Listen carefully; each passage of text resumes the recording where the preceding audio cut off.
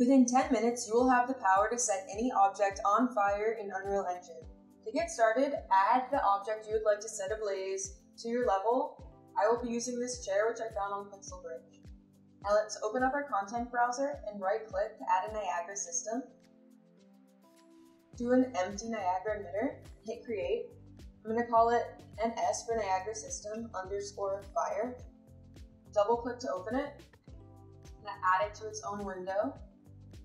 Now we need to rename this, so hit F2, and I'm going to call mine particle. And now we need to generate some particles, so under emitter update, go ahead and add a spawn rate. I'm going to make mine 1500. Now we need to link these particles to the object, so under particle spawn, hit the plus button, and type in static, and select static mesh location. These two will need to be the object that's in your scene that needs to set ablaze. So mine is a chair. So I will select the chair for both of these. Now we can see the chair shape slightly, but the particles themselves are much too big. So under initialize particles, let's go ahead and change the sprite size mode from unset to uniform and make this uniform sprite size 1. Now we can see the particles forming around the chair at a much more reasonable size. And so we're going to need to add another emitter. Before we do that, go ahead and hit this plus button under particle update and type in set and find the set fluid source attributes. What this will allow is more options when you go to add another emitter. And what we need to add is a grid 3D gas master emitter. This is where you will find the fire. So with this added to our scene, the first issue we have is that the smoke is emitting from the sphere and not our chair. So go ahead and select source and check off enable for the sphere source. And go ahead and change the particle source type to emitter here. And now for right here, we need to go to whatever we call this one, which is our particles. So I'm going to go here and type in and then select this one. And now in order to have them emit, we need to make sure that this is a GPU. So under properties here, change the sim target from CPU sim to GPU compute sim. Now we're getting this little error here, so we need to make sure that the calculate bound modes is set to fixed. And now we can see that the smoke is emitting from the particles of our chair, which is awesome. So now let's go ahead and go back to this grid 3D and let's go to simulation here. Let's go ahead and make the bound box lower in size. So I'm going to make it 100 by 100 by 200. And this will increase the resolution as the space used to calculate the smoke has decreased. Now one other thing is these bottom particles aren't being affected, so let's lower the bound box just slightly. I'm going to make the Z location for it 0.45. And now we can see that all the particles are emitting smoke, which is great. So I can go ahead and uncheck this draw bounds. And another way to make the smoke and fire have more quality is to increase this resolution max access here. I'm going to make mine 350. Be careful doing this as it can crash your scene. So now let's go ahead and add some fire. In order to do that, check on this temperature button. The density is smoke, by the way. And so now we're getting something crazy. And at this point, I like to push this to the start. This just helps save compute time as the level will render the simulation faster than this window can.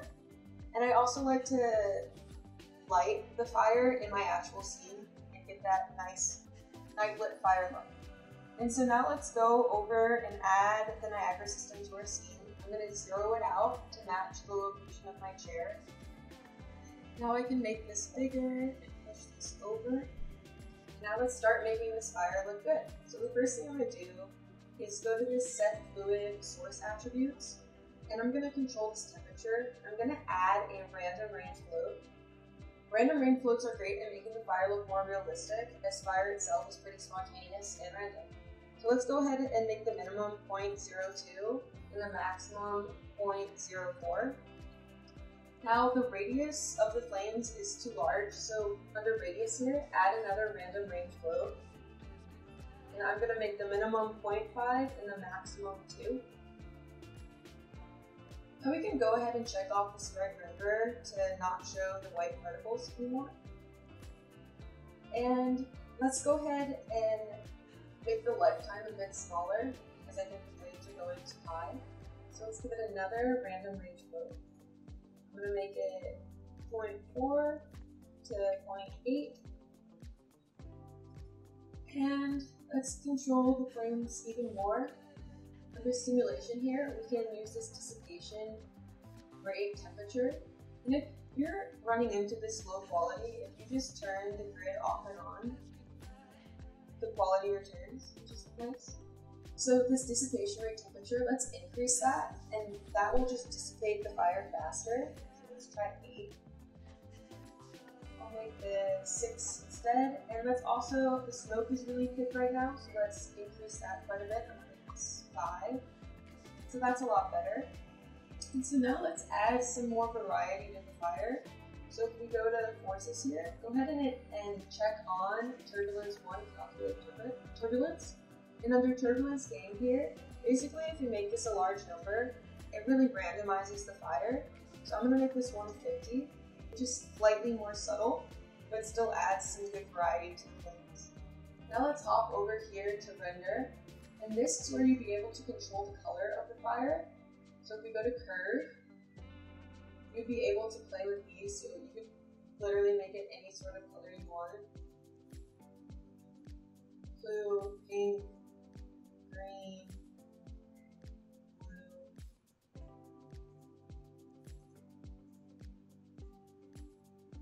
blue. But I want to make the fire more realistic, and I have already found a curve that I like for it. So my reason for picking these colors is that it's a little bit more subtle than just the black body. And I've also added some more darkers into it to kind of add some more depth to the fire. And I think the flames are still going a little bit too high, so I'm going to go back to simulation here, and I'm going to increase this to 8. And I'm happy with that. So now we can go ahead and cache the fire, which will help with commute time, especially if you have a lot of fire in your scene. So let's go ahead and add a level sequence here. I'm going to call it SQ_fire. And drag and drop your Niagara system fire to the level sequencer and add a Niagara component 0. Then we're going to need to add a Niagara cache, as well as a Niagara system life cycle track. Look at this little error here. Go ahead and make this desired age. And I'm going to increase my timeline a bit. And then if you just hit this record button, it'll start caching the fire. And this just basically renders it out so that it's not computing the Niagara system, which takes a lot more energy than just showing what it looks like. And it's also cool because now it's compiling, which takes a couple seconds. But basically you can now play through your fire, but you can also pause it. So this is great if you're doing like a still frame rendering. And yeah, that's how you set any object on fire in Unreal Engine. I hope you found this tutorial helpful. If you did, I have other tutorials on my channel, like this cave god race tutorial. Please like and subscribe. Thank you for watching, and I hope you have a great day.